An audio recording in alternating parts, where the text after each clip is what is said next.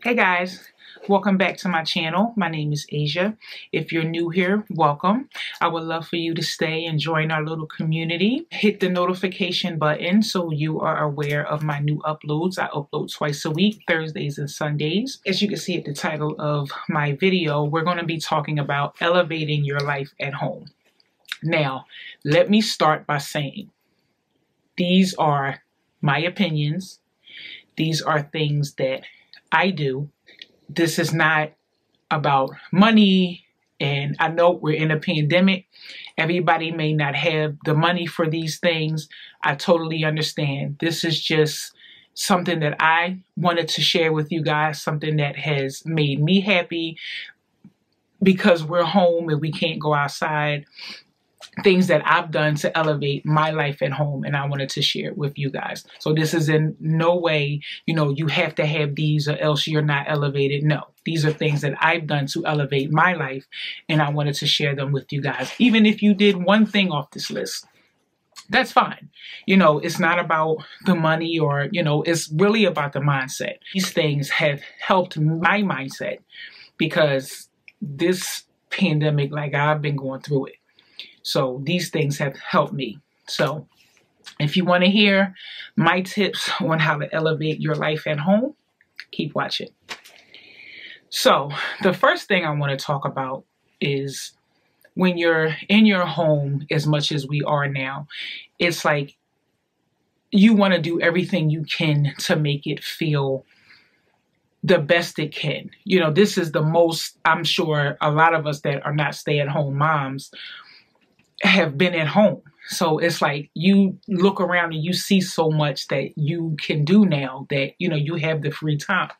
So I would say my first thing would be to put fresh flowers in your home. I can't tell you how many times I've went to the store and bought home flowers, and it has instantly lifted my mood.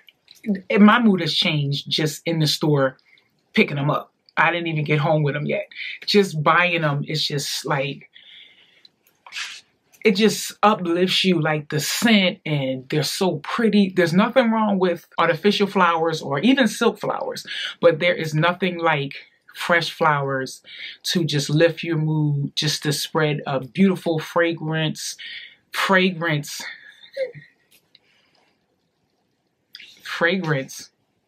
throughout your home. In the wintertime, I'm not going to lie, I do have boing flowers because the flowers that I like are not always in season, and sometimes I don't feel like, going outside in the cold to go get no flowers. So, I went to Michael's and I actually purchased some flowers and made my own bouquet.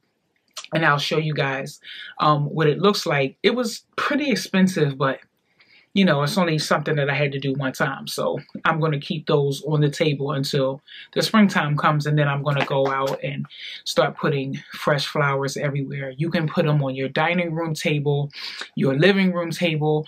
I keep them in my closet, your bedroom. You can even put them in your bathroom, like in a small little round vase or a small little square vase, sit them on top of your cabinet if you have cabinet space in your bathroom.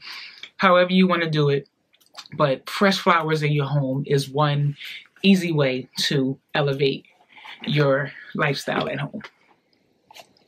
Tip number 2, when we're home so much, some things can get a little boring, a little tedious. So sometimes if you have the time, or the funds, you can make little projects in your home.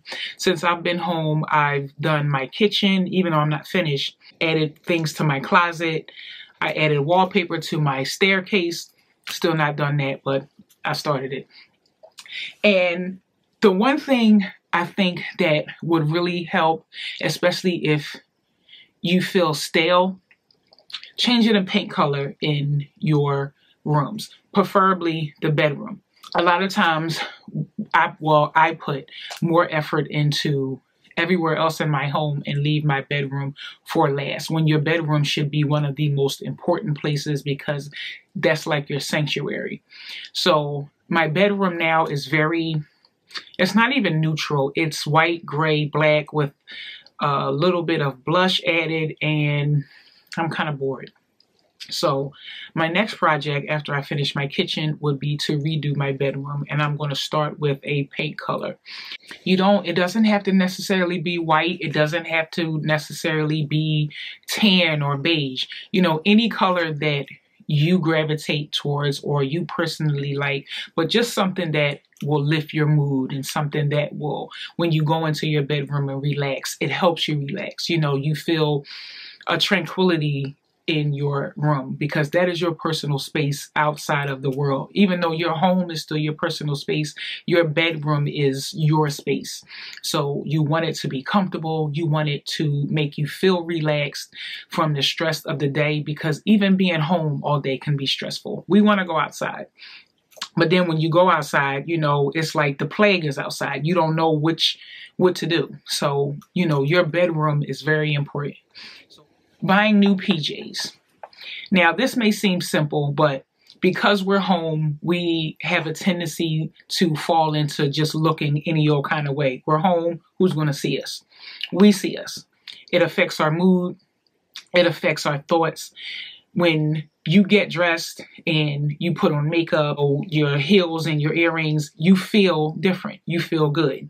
So especially right now, you want to feel that way. Even if it's just one pair, preferably silk or satin. You know, if you already have them, great, put them on.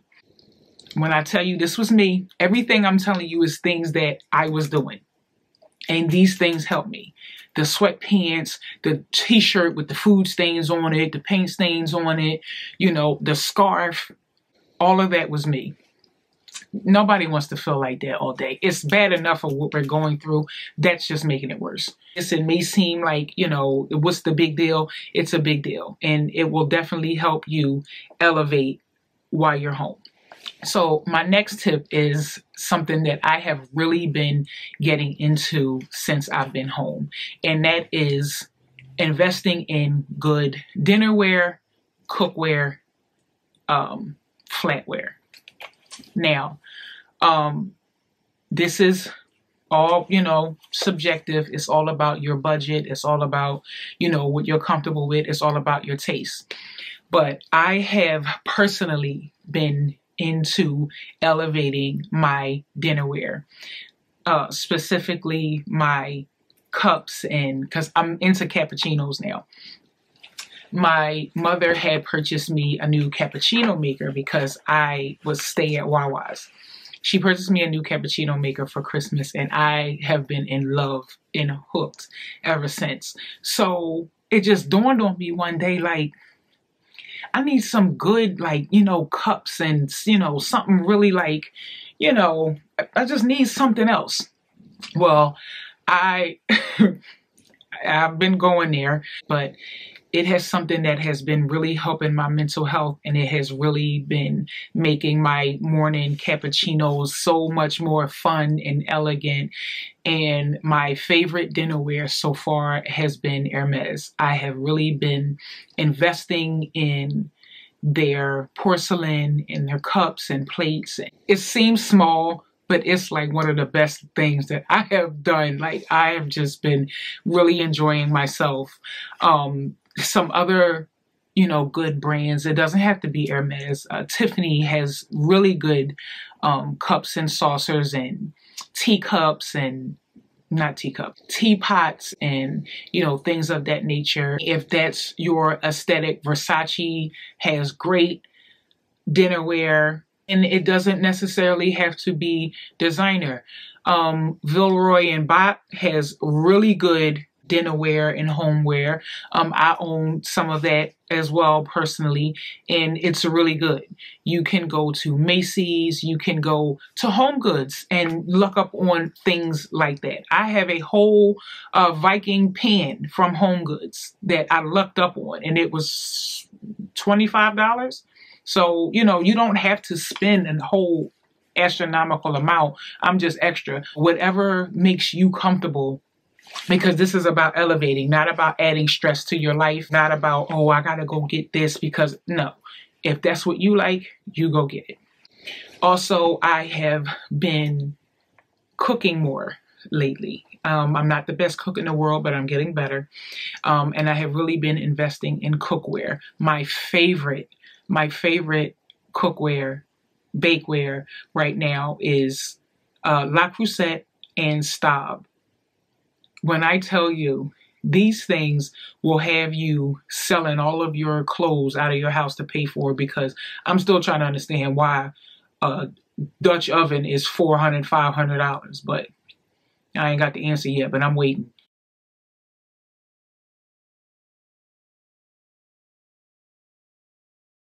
But I feel so good when I'm cooking, and it makes me put extra effort into whatever I'm cooking, because I'm using good stuff. So I want it to come out good. Not just your ingredients that have to be good for your dish to come out good. It's the things you use as well. It's funny because growing up in West Philly, we weren't poor by any means. My mom and dad, grew up in a 2-parent household until my dad unfortunately passed, but they both had good jobs. We are a small family. I think it's about 15 of us, maybe 20. And we were all raised under, my grandmother's house, my mom's house, my aunt's house. We all were raised tight-knit around each other. We're raised a certain way. Some of us a little more extra than others. But I remember my first day of school in first grade, I had burgundy lizard shoes on that my Aunt Sylvia had purchased for me. So this is something that I was born with. My dad was a dresser. He loved clothes. My mom has always been into home decor. My mom is like the bougiest lady, ever. And we picked this up from her. So these things might seem frivolous to some people, but this is how I grew up, and these are things that make me happy. I want to pass them on to you guys, and maybe they can make you happy. Another tip I have for elevating your life at home: make a personal space for yourself. Doesn't matter if you're in an apartment, it doesn't matter if you're in a 5-6 bedroom house. Make a space for yourself. I was fortunate enough that my husband allowed me to take one of the rooms in our home and turn it into my closet. We need a space for ourselves. A lot of you have children, husbands, significant others, jobs. Your life is consumed by so many other things. Take a space for yourself. I don't care if it's a prayer room, if it's a walk-in closet. It could be the side of your bed in your room. That's your area. That's your space. We need a space for ourselves sometime to just take time out, to be alone, to do whatever it is we want to do things you may not necessarily want other people to see you doing. I think Carrie called it single woman behavior. We don't have to be single to have certain behaviors we may not want our partners or kids to see. I do goofy stuff all the time I don't want my husband to see. So, everybody should have a space that is theirs. Another tip I have: if you're fortunate enough to have a walk-in closet, put a television and a, a mini fridge in your closet. Life-changing. If I had a stove in here, I would never come out. Another tip I have for elevating your life at home: invest in good perfume. I know it may seem, again, frivolous, or who's going to smell you? You're going to smell you. Spraying on perfume during your day, it uplifts your spirit just like flowers do. It feels so good after you shower. You have on your silk or satin pajamas. You got on your cute little fur slippers, slides, because we all have them. Spritz just a tiny bit of your favorite perfume, good perfume. You don't have to go and just get any, cheap perfume. No, this is you. My mom has a saying: never be cheap with yourself. I'm not saying go spend all the bill money on perfume. Find a good perfume that you love, your signature scent, and spritz a little bit on, your wrist, behind your ear, behind your knees. It just helps you get through your day. I know that it helps me, so hopefully it'll help you. But do me a favor. Just a small favor. Let's find something other than baccarat. I love it. Smells amazing. Had enough. All of these things as well can be done in time. There's no rush. We don't have to be rich to live well. You know, people are working hard out here. A little bit of time out to do something for yourself to make you feel good at home. You know, even if you have to do Zoom meetings and Zoom calls, you have your fresh flowers in the back, your good perfume spritzed on, have your fancy Givenchy cup and saucer you're drinking your cappuccino out of. Just the little things that help you during your day, because right now what's going on is a mess and we're just trying to just make it and take it day by day. When I'm in my kitchen cooking, especially that I'm looking around of all the hard work I've done in my home, and I'm baking with my Le Creuset Dutch oven, have my biscuits in my Staub bowl or whatever the case may be, it just feels so good. This is what we are supposed to be doing. This is how we're supposed to be living. Again, we're not rich. God didn't put us here to be on the struggle bus. I'm not going for it. Everybody was not blessed to have an abundance of money, but we're doing the best we can with what we have. And I want to live nice with however much income I have coming in. So we're going to make it work. I love the woman that I'm becoming, and I love to see Black women in luxury. We deserve luxury. We set the trends. We move these things. You know, we say what's hot and what's not. So we deserve it. We deserve to live like this. You know, you deserve to live luxuriously, even if it's in your home. Another tip I have would be prayer throughout your day. Now, transparent moment, this is something that I struggle with. Not necessarily not wanting to pray, but I have in my mind that prayer should look a certain way. It doesn't always necessarily have to be, you know, on your knees. I prefer it to be that way, but you talking to God is prayer. I'm sure He wants to hear from us all day, every day. You asking Him questions before you make a move, or you in your kitchen washing dishes and you're just having a conversation with Him. I can't tell you how many times I've been in a car and thank God for wireless earpieces, because if not, people would think I'm nuts, because you pull up on the side of me and I'm I'm mad about something, or, you know, I'm confused about something, or I'm just talking to God about my day. Or I'm just venting to Him. So I would say that is another way to elevate yourself at home, is to take time out and dig more into your prayer life. This goes for me as well. Like, me saying this is helping me as well, because this is something that I need to work on more as well. Because like I said, I always feel like prayer should look a certain way. And I feel bad that if I'm not doing it this way, that, you know, it's not right or it's not enough. You talking to God sincerely from your heart is enough. No, I'm not saying you should never, you know, get on your knees and bow your head. I'm not saying that at all. But what I'm saying is, I'm sure you talking to Him, you going to Him, you thinking of Him to discuss whatever's going on in your life with Him is what He wants. Last tip I have. This is something that has really helped me throughout my day being at home. I'm in school right now, so spending a lot of time in my living room. I'm on the floor on the table with my laptop, my books. I'm not into the Febreze and, you know, all of those home spray things. Take one of your, and this is going to sound crazy, but follow me, one of your really good perfumes, spray your furniture. I'm telling you, there is nothing like walking into your living room and one of your favorite, it doesn't have to be the one you wear out in the street. It can be one that you barely wear, you know, just to get some use out of it, because perfumes are expensive. Mist a little bit on your couch, your pillows, your curtains. Like, this is one of the best things that I have started doing, that I've added into my repertoire of being home.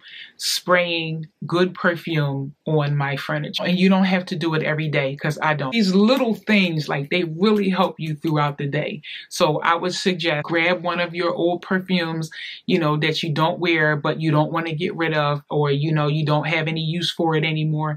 Take it and mist a little bit of it, on your furniture. Change your life. Well, guys, that is all I have for today for my tips of elevating your life at home. I hope you guys enjoyed it. If you have anything that you might want to add, let me know in the comments. I'll read and respond. I love talking to you guys in the comments. If you like the video, give it a thumbs up. That will really help me a lot. And like always, I love you guys, and I can't wait to see you in the next video. Bye.